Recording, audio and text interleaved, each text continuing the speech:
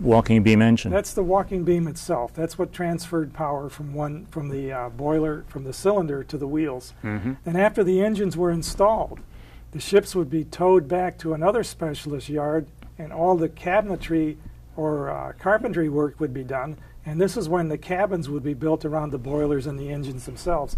And this gives some idea of the elaborate interiors and why they were called palace steamers. They tried to make them look like the finest hotels on earth because it gave the passengers a sense of security and safety. Mm-hmm. And although there's no pictures of the Keystone State's interior, this is a later side wheeler that gives some idea of how elaborate these interiors were.